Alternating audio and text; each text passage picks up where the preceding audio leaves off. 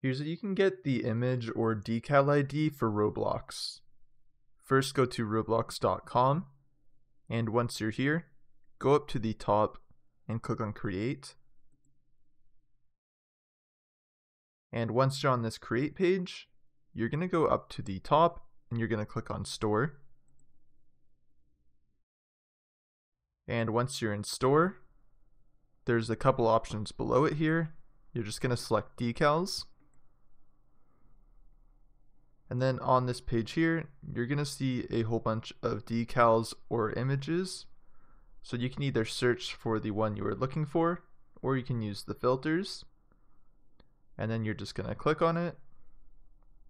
And then to copy the image or decal ID, you're just going to go up to the address bar. And you're going to look for where it says asset and then slash.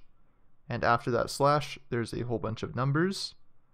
So you're just going to copy those numbers right up to before the next slash, just like that. And then you can hit Control C or right click on it and hit copy.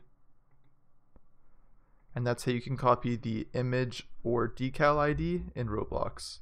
I hope that this video helped you guys out. Please remember to like and subscribe.